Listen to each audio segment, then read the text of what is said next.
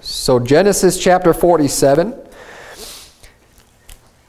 Just a brief recap from last week. Of course, he sends unto Israel to come into the land. And he tells them at the end of the chapter last week, saying, when Pharaoh asks you what you do, tell him that you deal with cattle and that you're shepherds, and that that way we can give you this land of Goshen. So that's exactly what happens here in in chapter 47.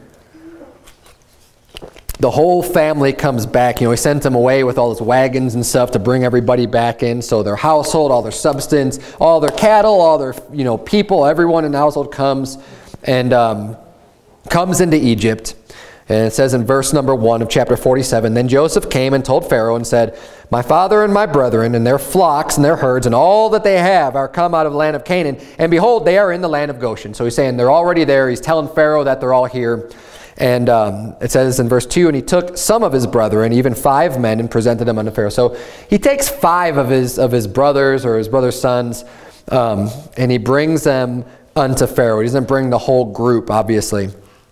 It says in verse 3, And Pharaoh said unto his brethren, What is your occupation? And they said unto Pharaoh, Thy servants are shepherds, both we and also our fathers. So they answer him according to the way Joseph had instructed them. The answer said, Look, we're shepherds. And it says in verse 4, They said, Moreover unto Pharaoh, For to sojourn in the land are we come. Of course, sojourn just means they want to stay there temporarily. It's not like they're moving in and that's going to be their home forever. They said, we just need to stay here at least during the famine. We're just going to sojourn in this land. Because they weren't native to that land. They didn't want to just stay there. So they're asking to sojourn in the land of Egypt. And they say, continuing on, verse 4, For thy servants have no pasture for their flocks, for the famine is sore in the land of Canaan. Now therefore we pray thee, let thy servants dwell in the land of Goshen. So they're saying, look, in Canaan we don't have any food. Our flocks can't even eat anything because the ground is all dried up. This famine's been going on for years. There's nothing for them to eat. So we're asking, can you please just put us in the land of Goshen? Because apparently, they're still well watered and they're taking care of stuff in that area. There's food available for the flock to be able to eat. Whether it be the corn that they have laid up or whatever it is. But they asked to it's all according to Joseph's word, so they're doing everything that they were told to do. In verse 5, And Pharaoh spake unto Joseph, saying, Thy father and thy brethren are come unto thee. The land of Egypt is before thee. In the best of the land make thy father and thy brethren to dwell. So Pharaoh's being really nice, really hospitable, of course. He's impressed with Joseph. Joseph has been nothing but good unto Pharaoh. He's increased his wealth. He's done all kinds of great things. Pharaoh is just enamored by Joseph. And it was a wise decision of Pharaoh to put him in charge of everything because Joseph is maintaining all of the people so that they don't starve during the time of famine. And Pharaoh obviously sees the wisdom in Joseph. So he's kind of rewarding him and rewarding his family and saying, you know what? You guys are welcome here. We're going to come. We're going to set you up in the best place. And I want you just to stay here. Don't worry about anything. We're going to take care of you. This is the attitude that Pharaoh has towards them. And he says, in the land of Goshen, let them dwell. And look at, I like this phrase here. There's so much content in this chapter, it's going to be difficult to try to focus on a few points. There are so many things we could preach and so many things we could learn. So let's pay real close attention to all this stuff. And because I won't be able to go too far into detail over any one point if I want to try to get to all of them. He says at the end of verse 6, and he says, And if thou knowest any men of activity among them, then make them rulers over my cattle. So here he's saying, okay, what's a man of activity? It means someone who's busy, right? If you're active, you're a man of activity. You're doing a lot of things. And this is kind of a rule that especially men you need to live by, but men and women, we ought to be people of activity. We ought not to be lazy and slothful and someone who's just like, the people that well, I'm just here to get paid. They show up to work and it's like, it's just a job and I'm just here to get my paycheck, and you're counting the minutes down until you can just leave, and everything is, you don't care about being there. You don't care about the company you work for. You don't care about doing a good job. You're doing just the bare minimum just to get by. Well, I have to do this. There's a lot of people out there like that. We ought to be men of activity because, the man of activity is going to be the one who gets the opportunities. Pharaoh says right here, hey, if you know anyone that's a man of activity, someone who's real diligent about their work and is a hard worker and cares and, and is constantly busy doing things, that's the person I want watching over my cattle too. He's going to increase their business and help them out even more because he's going to say, yeah, I want them watching over my stuff. They're people of activity. They're getting things done. I mean, you're a man of activity. You're getting things done. Life isn't all about just taking it in, relaxing by the beach and just doing nothing, getting nothing accomplished. If you want to get things accomplished, you need to be a man of activity. And especially if you're looking for that promotion at work, and if you're trying to improve yourself and improve your skills, God will find a way to bless you, and even other people, even without God's, direct, supernatural, miraculous blessing.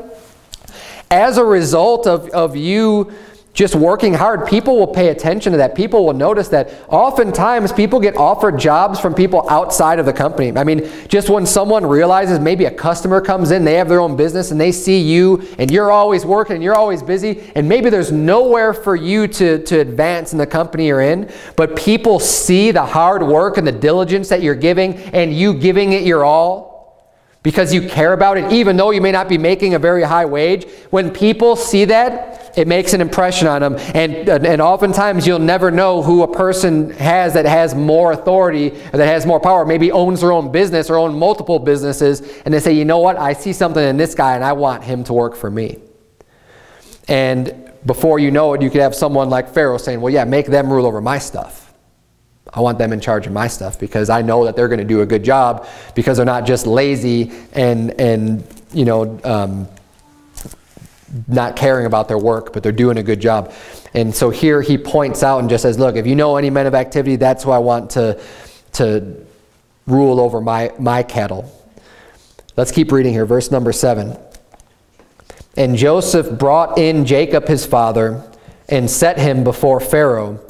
And Jacob blessed Pharaoh. So this is pretty interesting too. Jacob finally comes, Joseph's father comes down, and he has this meeting with Pharaoh. He meets him, and he blesses Pharaoh. And it says in verse 8, and Pharaoh said unto Jacob, how old art thou? And Jacob said unto Pharaoh, the days of the years of my pilgrimage are 130 years. Few and evil have the days of the years of my life been, and have not attained unto the days of the years of the life of my fathers in the days of their pilgrimage. So Pharaoh sees Jacob. He's like, how old are you? He's 130 years old. Now that's pretty old. And this was old in those days. But you have to remember, in these days, this is after the flood, of course. And people started to, the lifespan of people started to dwindle, started to go down and settle in around that, 80 to 100 years as being an old man. You could even see, and see in the book of Psalms, talks about being an old man and, making it to 70 or 80 years old as being older. But here Jacob is really old. But, of course, his predecessors lived to be even longer. Abraham, Isaac lived to very, very long lives. And he's saying, basically he's 130 years old saying few have been, few and evil have been the years of my life. And he calls it his pilgrimage. And that's important too. He considered himself a pilgrim on this planet. He doesn't make this earth his home. That he has his sights set on an enduring place, on a habitation in heaven, not on what's on this earth. And we all ought to have this type of an attitude about our lives. The life that we spend here on this earth right now, we're just pilgrims. This isn't our permanent dwelling place. This isn't what we care so much about and that we want to work to build up our great palaces and our wealth and everything else on this world as if this is the only thing that exists and matters. No, we're only passing through here for a short period of time. We need to be focused on our home that's in heaven, on the enduring home, on the everlasting home, the home that matters, the home where you're going to be spending your time. I mean, think about it. Like, even just naturally speaking, if you were to have, a summer home and then your regular residence, right? Somewhere, maybe a vacation home, you own a property, you're going to be investing a lot more of your time and resources into the place where you stay all the time. If both places are falling in disrepair and need work done, what's going to happen? You're going to spend more of the time and effort on the place that you actually, if we have a rental property, right? It's not a vacation home. We're not rich or anything. The only way we're able to move up here was through that rental property. So when work needs to be done, obviously we need to maintain our rental property, but the main focus is going to be where we live and where we dwell. Well, likewise, we need to recognize that even where we live now and where we dwell here on the earth, we're just pilgrims. This isn't our home. The world is not our home. Heaven is our home. And we need to be focused on that and living in a way that would make sense, where we're earning rewards for ourselves in heaven. Now, in Hebrews chapter 7, verse 7, the Bible says, "And without all contradiction, the less is blessed of the better." So you might look at this and be like, wow, Jacob gets to meet Pharaoh. The big Pharaoh, the guy that's in charge of everything, the king over this whole domain. He's got this great realm, and he has so much power, and it's Pharaoh, right? Jacob was better than Pharaoh, okay? And it's proven just in the fact that Jacob is the one blessing Pharaoh. The Bible says that without all contradiction, the less is blessed of the better. Jacob was definitely the better. Pharaoh's in the world. Who cares that he has this stupid position of power? That means nothing. Jacob was a man of God. He was a great man of God and obeyed God. And he was definitely the better in that sense. And he was blessing Pharaoh. And of course, Pharaoh had been good to Joseph, right? Pharaoh treated Joseph well. And we don't see Pharaoh doing anything like real bad here. But he's still of the world. He's still just over the land of Egypt. And what we're going to see in this chapter, because there's a lot of things to learn here. A lot of important lessons to learn. But this is where we see Joseph kind of doing, I alluded to this last week, Joseph doing some things he shouldn't have been doing. And, he had all of the authority that he could possibly need or want from Pharaoh. So when Joseph ends up basically stealing from the people in order for them to continue to survive, because Joseph's in this position of total power. With the famine that's going on, and he knows it's going to continue to go on. He knows it's not over yet. And he sees when the money fails in the land, which is, we're going to get to that here in this chapter. We already read the whole thing. We saw the money failed. Now, when money fails, it means it's useless. It's pointless. It's not. What are you going to do with it? Pharaoh had everybody was giving all of their money unto Pharaoh to buy food, that it became meaningless and useless. What are you going to do with money? It means nothing. People just needed food. They needed to survive. Money became, and besides that, Pharaoh had all of it. So the little pieces of money people had left were meaningless. It had no purchasing power. And really, when Pharaoh has all of the wealth, it becomes pretty meaningless. What are you going to do with that?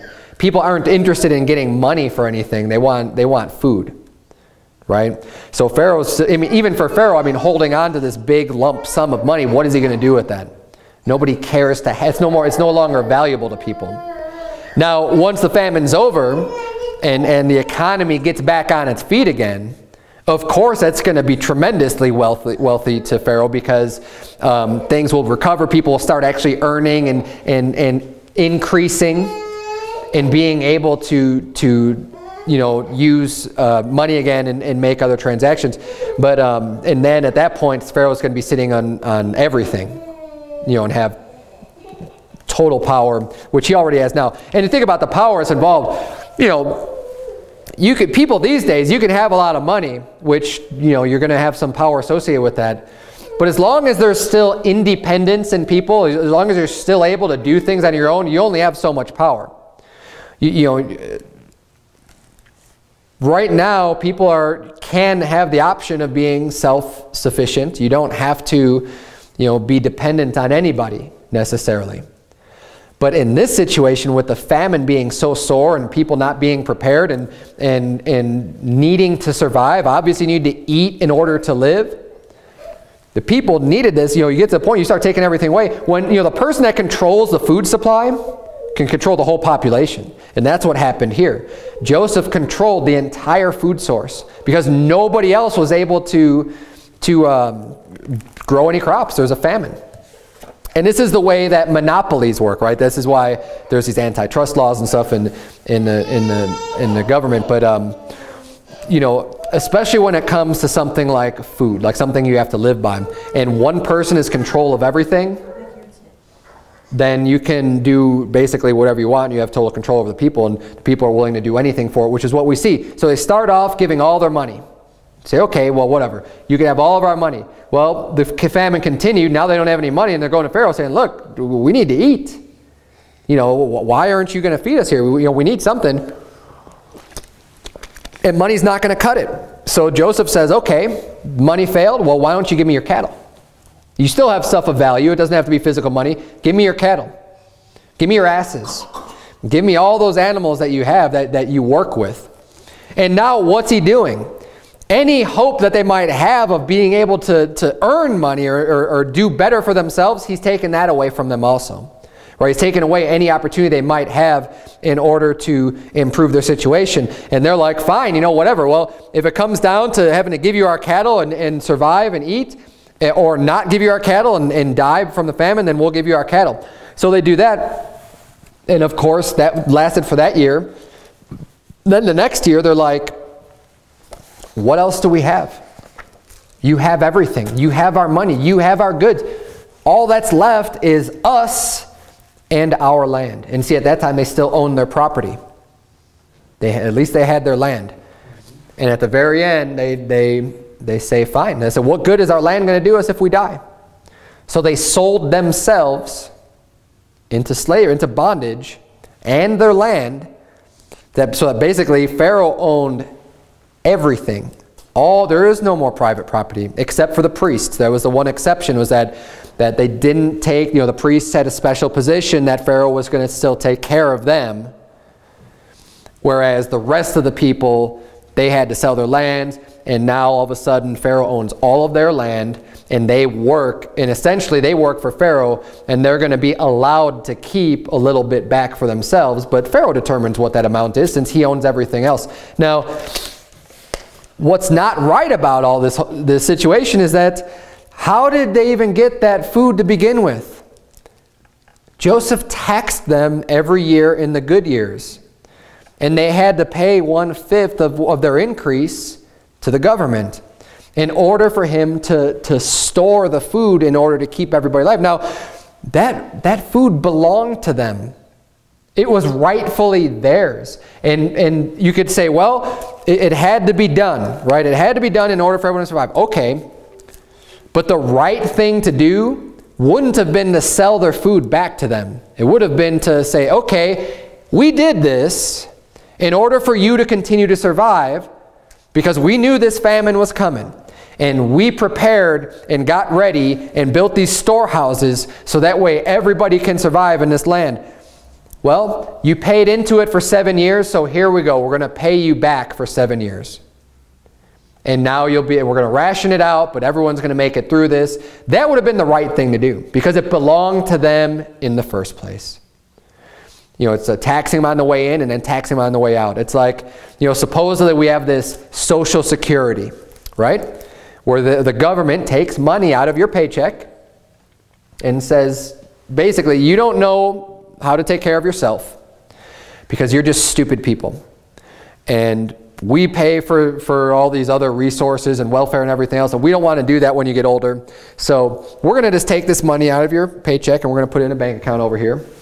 And then when you get old enough, then you didn't, because you're too stupid, you didn't prepare for yourself getting older, then you'll have this money here and you'll get it back. And the way it's supposed to work is that, you know, however much you put in is what you'll end up getting back. And of course, you don't get back nearly what you could have made with that money had you just kept it yourself and invested it and do your own things. But that's a whole other point. That's besides the point. But what they did here is, let's say now, they say, oh, okay, you know, you get to your old age, you're not making any money, and you're going, okay, well, you've been collecting all of my money in the Social Security, now, you know, I need it. I need to live. I don't have any more income, right? I'm old. I'm too old to work. I can't do anything. You know, I need help. And if you were to go to the government and they were to say, okay, well, we'll help you out. We'll help you get through your old age, but now you have to start paying taxes, and oh, you don't have any money because you don't have a job? Well, start selling the things that you have. right, and give that to us. And we'll keep feeding you. We'll keep giving you this paycheck, your Social Security check, but you need to keep on, giving to us until it got to the point to where the house that you'd bought for, you had your 30-year mortgage on, it's all paid off, and everything that you have basically just belongs to if the government were to do that today and just be like, they own everything, this is similar to what Joseph did with the corn in the land of Egypt in order to sustain it. It's like, you already paid into that. Why are they charging you now just to get it back what they've already taken from you? They've stolen it from you, and now they're charging you for it. I mean, even a more clear example would just be to, if I went to Brother Sebastian, I just stole something of his, and then I was like, oh, you want this back? Okay, well, what are you going to give me for it? And I said, charge you full price for what I just took from you. That's what really happened here. And that's what government does. And there's a lot of lessons to be learned here, though. One of it is don't rely on the government to help you.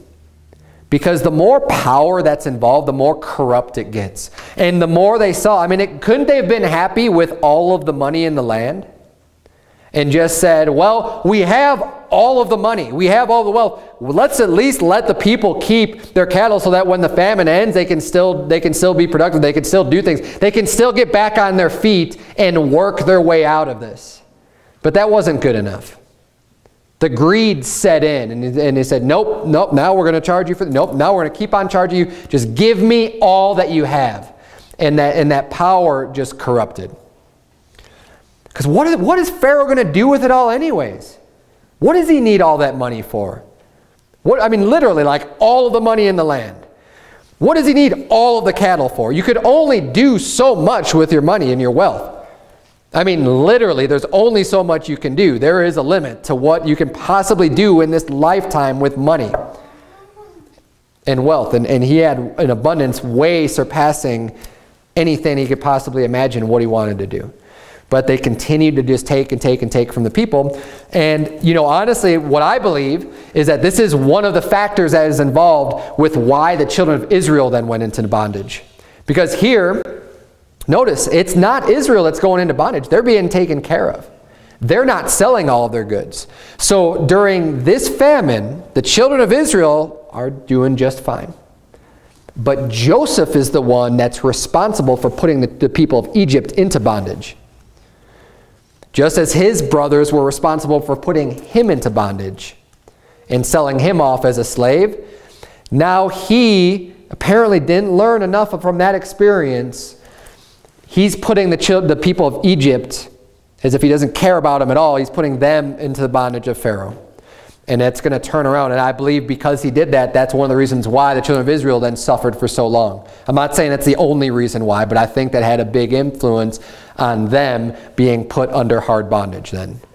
Because Joseph is literally the one that sold the children of Egypt into bondage. And you can't blame that on Pharaoh. Pharaoh's not the one that said, no, I want their money, I want their cattle, I want this. Joseph had full authority over dealing with this whole thing. Pharaoh said from the beginning, hey, whatever Joseph says, that's what we're going to do. If Joseph thinks we should do it this way, then that's the way we're going to do it. And Joseph is the one who's leading. And notice, the people are coming to Joseph, and Joseph is the one that's answering. Nowhere do we see Pharaoh being the one that is the one dictating what's going to happen here. It's Joseph. And all throughout these stories, we've seen Joseph is a very good, very great godly man, and keeping his faith and doing good things and doing what's right. This is a sin we see in Joseph's life. We see him making the wrong choices and the wrong decisions and negatively impacting a lot of people. Now, he still saved their lives, but he didn't have to do things this way. So let's read through some of this here. I kind of just did a full overview, but of what was going on here. Verse number 12, and Joseph nourished his father and his brethren and all his father's household with bread according to their family. So there we see the children of Israel being taken care of. They're not falling into bondage, selling everything that they own. They've got the land of Goshen, which is also called the land of Ramses. So we find out in this chapter that Ramses and Goshen is the same place. It could be referred to by either name. But that's where they're living, and they're doing just fine. They're being sustained by Pharaoh and by Joseph. Verse 13, and there was no bread in all the land, for the famine was very sore, so that the land of Egypt and all the land of Canaan fainted by reason of the famine. And Joseph gathered up all the money that was found in the land of Egypt and in the land of Canaan for the corn which they bought, and Joseph brought the money into Pharaoh's house. And when money failed in the land of Egypt and in the land of Canaan, all the Egyptians came unto Joseph and said, see, they're coming unto Joseph, give us bread, for why should we die in thy presence? They're saying, look, give us some bread. Why is it that you would just let us sit here and die in your presence? You have all this food. Why would you just let us die? They're like, give us some food. For the money faileth. We don't have any money. It's gone. It's no good anymore. Verse 16, and Joseph said, give your cattle, and I will give you for your cattle if money fails. Say, oh, okay, you don't have any money? Give me your cattle.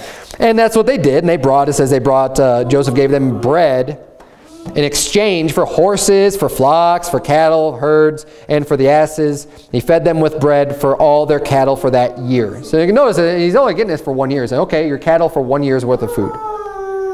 And that's it. And every year. And he knows that, you know what, they're giving me all their cattle and I'm only giving them 1 year of food, and it's going to continue even more. So he has to have this plan in advance of what he's going to do, because he knows they're going to be in the same exact situation next year. And that is a wicked plan of putting the entire population into slavery. That is a wicked plan. And that's what he did here. And he knew what he was doing. And to be honest with you, I believe that there are wicked people today that have this same plan. And you can call me nuts, you can call me conspiracy theory, whatever you want. There are wicked people in this world that have a tremendous amount of money and they have a tremendous amount of power, but that's not enough for them. See, once they get started, they want to keep getting more and more and more and more. And it's a perverted way of thinking.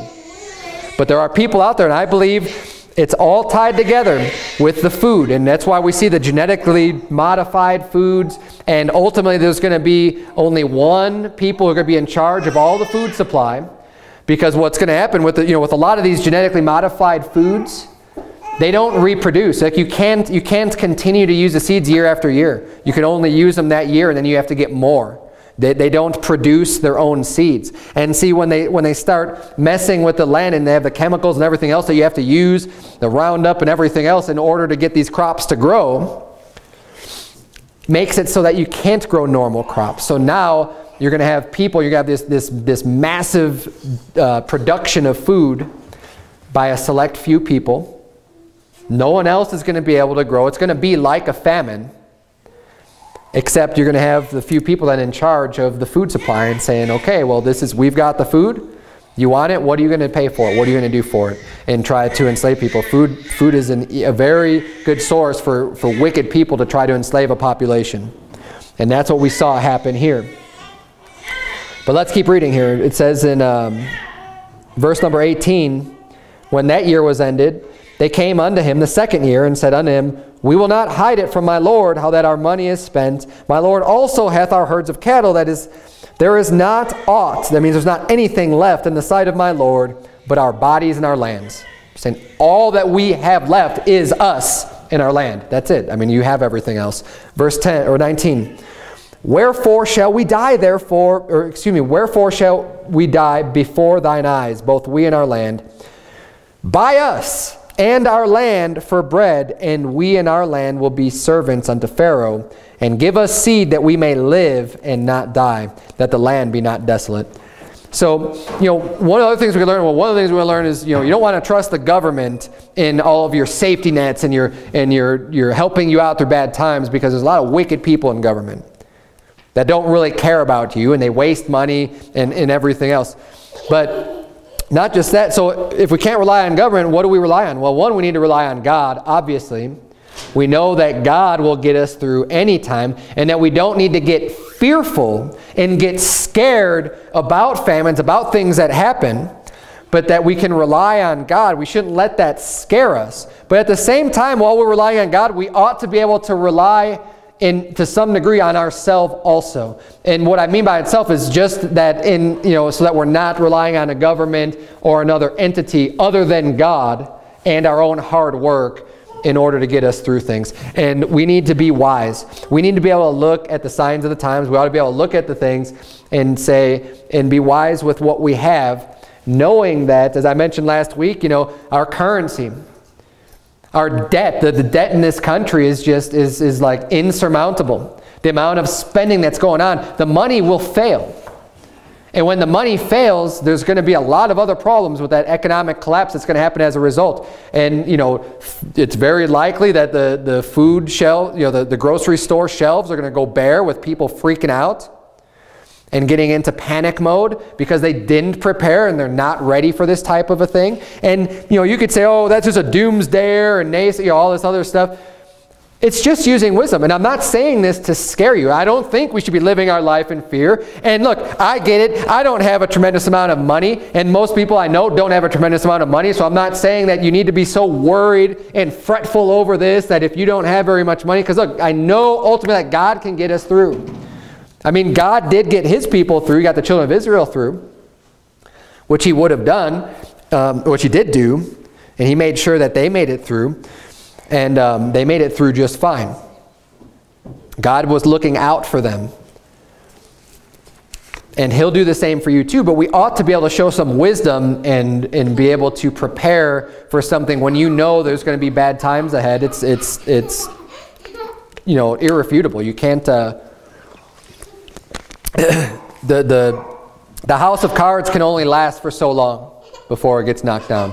And the sham of our economy of this country and the debt that we're running up, it could only last for so long. And there will be hard times to come when the dollar fails and when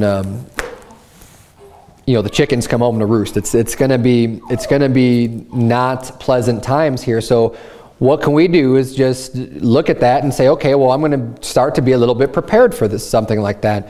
And, you know, being prepared is good anyways. I mentioned this before, previously, a couple weeks ago on our sermons in Genesis. Joseph prepared when he knew that the hard times were coming. We ought to prepare also. You never know when you might lose your job or even other things that have nothing to do with the total government collapse. It's a good idea just to have some extra food and extra water and things staved up in order to get you through your own hard times. That's just a wise thing to do. But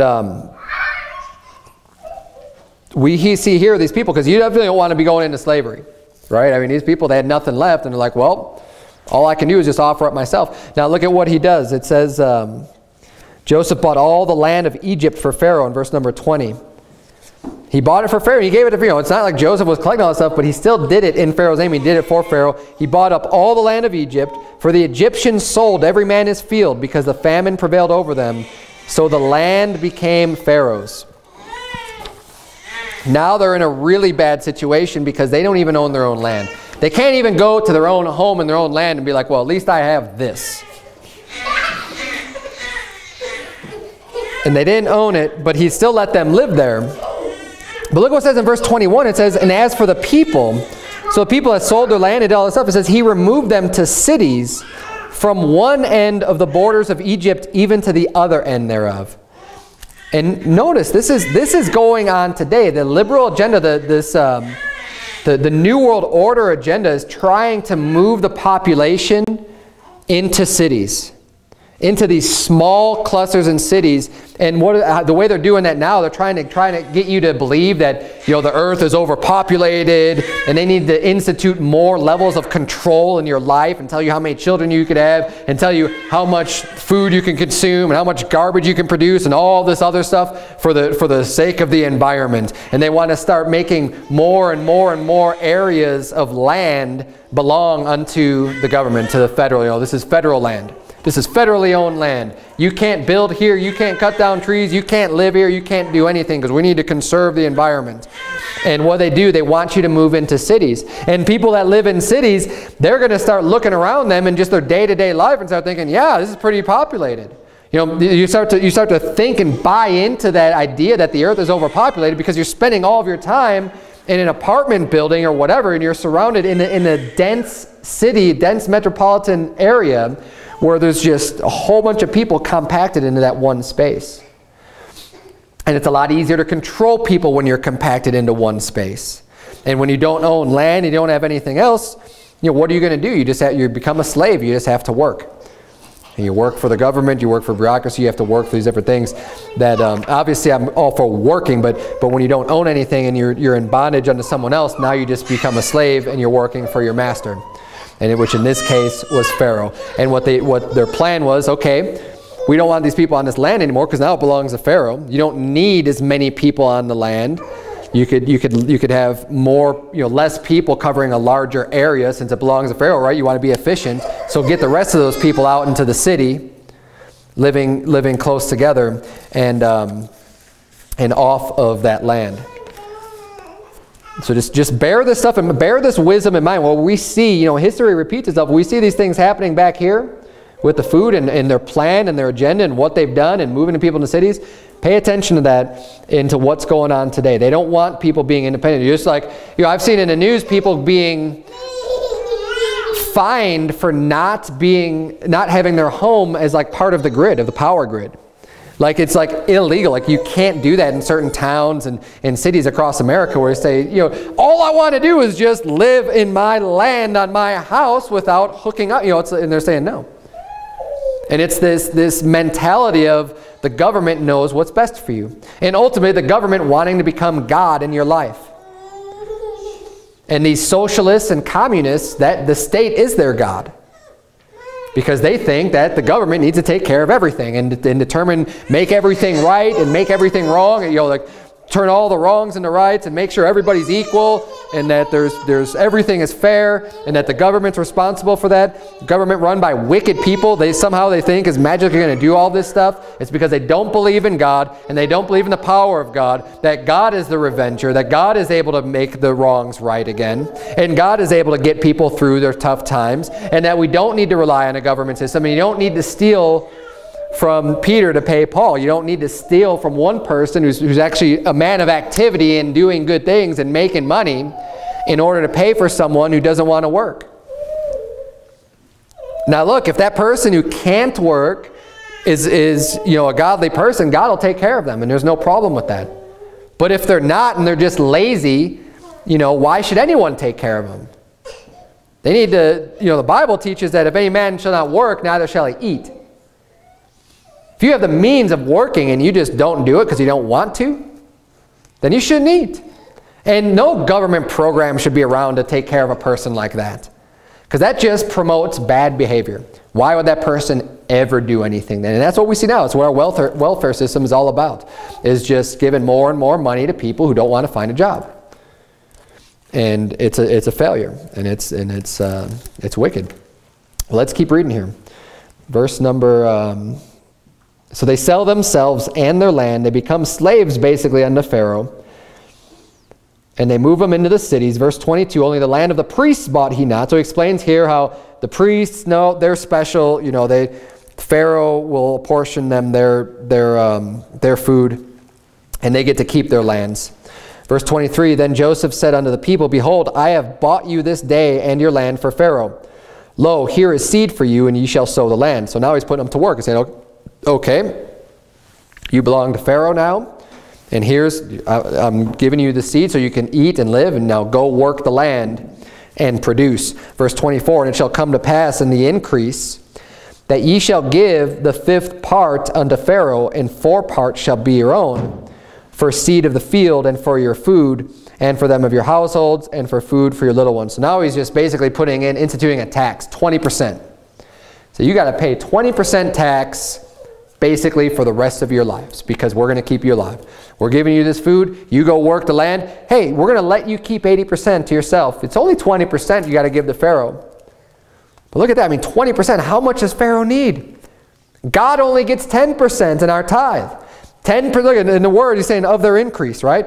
He says in verse 24, and I'll read it again, and it shall come to pass in the increase. So in their increase, when they're getting, when they increase their goods, when they increase their crops, Pharaoh gets 20% of that. God only gets 10% of your increase. And see, this is that replacing the government with God. And saying, nope, we're going to, Pharaoh needs even more. You're going to give him 20%. And be glad about that, or else we'll make it 50% or 60%. And that's when the government owns everything, what's to stop them from they make up any rules they want. when you're not truly free, when you're just under bondage, you're a slave. And you know, that's kind of the way it feels like today. And people will be like, oh, we're not slaves, you know, we're the land of the free. Are we really though? When I earn my wage, when I work for somebody that's willing to pay me to do a job, and money is just extracted from my check, I have no say in that. And they just take money out and just say, nope, we're keeping this. It's only this percent. Yeah, you guys can vote on it. You can vote on the percent, and sometimes you can't even vote. How is that freedom? How is that not bondage? It's and my property, right? You can't own the property without paying taxes on it. If I have to pay taxes, then who really owns it? If I truly owned it, then I think I would be the one that could dictate who needs to pay taxes to me for use of my land. If the government's the one saying, oh yeah, you think you own this land, but you know, you have to kick back a certain percentage every year in order to keep that land. And if you don't pay it, we're going to come and get men with guns to show up at your house, and they're going to lock you up in a cage, and we're going to take what you have. Test it out. See it. See if you don't pay your taxes on a land that you fully own, that you've bought outright with your own hard-earned money. You think you own your land and your property? Try stop paying your taxes on that. See what happens. And we'll see who's truly in charge. If you really own that land, or if the government really owns it. When someone can impose a tax on you, that means they're the ones that own it, not you.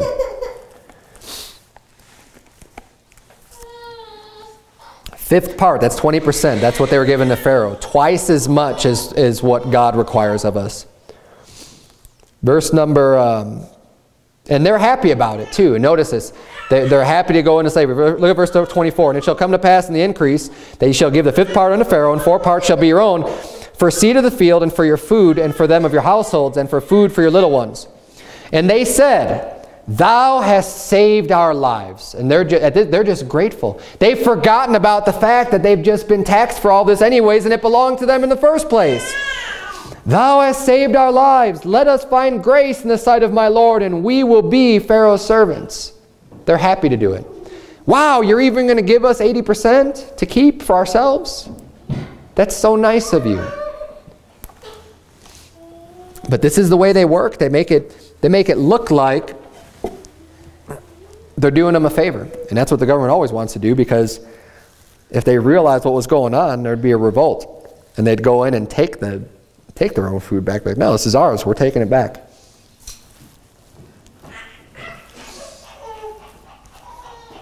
We're almost done here. Let's finish up this chapter.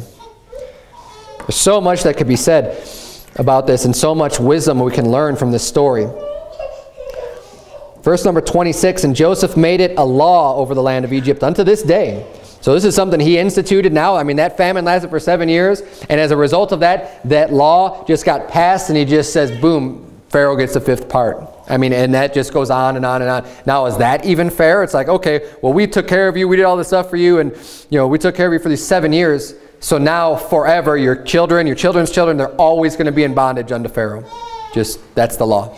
It's a new law of the land. It's wicked. It says, and Joseph made a law over the land of Egypt unto this day, that Pharaoh should have the fifth part, except the land of the priests only, which became not Pharaoh's.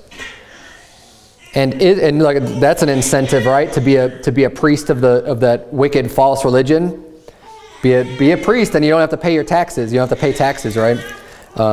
Promote the wicked false god that Pharaoh worshipped. Verse 27. And Israel dwelt in the land of Egypt, in the country of Goshen, and they had possessions therein, and grew and multiplied exceedingly. And Jacob lived in the land of Egypt 17 years. So the whole age of Jacob was 147 years. And the time drew nigh that Israel must die. And he called his son Joseph and said unto him, If now I have found grace in thy sight, put, I pray thee, thy hand under my thigh, and deal kindly and truly with me. Bury me not, I pray thee, in Egypt, but I will lie with my fathers, and thou shalt carry me out of Egypt, and bury me in their burying place. And he said, I will do as thou hast said.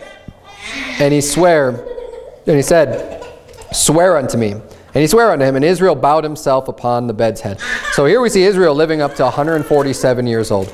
Pretty old. And he's making this last request here with Joseph. And he says, and this is where we see him putting his hand under his thigh. And this is real interesting. You remember Jacob was the one who wrestled with the angel. And he wrestled all night. And then he was the one that made his joint, Jacob's joint came out of socket. And the sinew in his thigh shrank. And now we see, and they do this from here on forward, like as a sign of when they make their vows and their promises and stuff, they put their hand under their thigh. And so now we see Jacob asking Joseph to do that. He's saying, wait, deal truly with me. Put your hand here and promise that you'll bury me not in Egypt. So I don't want to be buried in this land. I want to be buried with my fathers. And just real briefly, I'm gonna touch on this point of burial as being a Christian thing to do. I've preached an entire sermon about this in the past, but I believe that the Bible is pretty clear and teaches that we ought to be buried when we die. Now, obviously, once you're dead, there's nothing you can do about that. And ultimately, it's not going to matter in the grand scheme of things. If someone does something with your body after you're dead, there's nothing you can do about it. Well, whatever. But there's a few reasons why I believe we ought to be buried. I mean, we see here Israel thought it was very serious, and this was a major thing for him. He said, "Look, make sure I get buried with my fathers, and not left here in Egypt." And see, the burial is important because it's symbolic of our faith and of our resurrection. Just as you bury a seed in the earth, in order for that seed to get life and to grow and to come back again, once it's buried, it has to be buried first. You don't, in order to produce fruit, in order to get a plant out of it, you can't just burn it and annihilate it and turn it into nothing. Obviously, cremate it, right? Our burial is a symbolism of us being planted in the earth as a seed, because we know that the resurrection is going to happen in the future. We have faith in that. We know that it's going to happen, and it shows our faith in that resurrection of being planted into the ground as a seed to come up again later in the resurrection with a new body, with a glorified body, with this seed, this fleshly seed that gets planted in the earth is going to come back much better. And that's the symbolism that is involved with death and burial. So a lot of people maybe have never even thought about this before. You're like, I don't care, I don't want to spend the money for a grave, and you can just burn me up. But honestly, I think that the Christian thing to do, the biblical thing to do, is to get buried. Now, you don't have to have some fancy tomb or anything like that, but just the fact that you're getting buried is showing the coming of the resurrection and your faith in that. So it's a symbol that I believe that all Christians should follow, and not just go the route of because what does a cremation show? I mean, to me, if anything, that's a symbol of like hell, right? I mean, you're going and just getting completely burned up and engulfed in flames. We know that's not where our soul is. But I mean, regardless of what happens to your body, like I said, you have no control over that. I mean, I don't think it's a sin for you after you're dead what people do with it. But I believe the Christian practice should be this burial, and we see that Jacob cared about that as well. Let's bow our heads and have a word of prayer. Dear Heavenly Father, Lord, we thank you so much for this chapter and for all that we can learn from it, dear God. I pray that you would please help us to learn to be more self-sufficient, and ultimately also, dear God, more importantly even than that is our reliance on you, and that we wouldn't get too fearful about times ahead, or about troubles that we might face, dear Lord, but that we can just trust in you, and that, Lord, we would be people of activity, that we would not just waste the time that we have here, and that we can continue to increase and abound, and that you can use us to do even more good works, dear Lord, and that we would be ever vigilant to do that which is right and to continue to work for you, dear Lord. In Jesus' name we pray. Amen.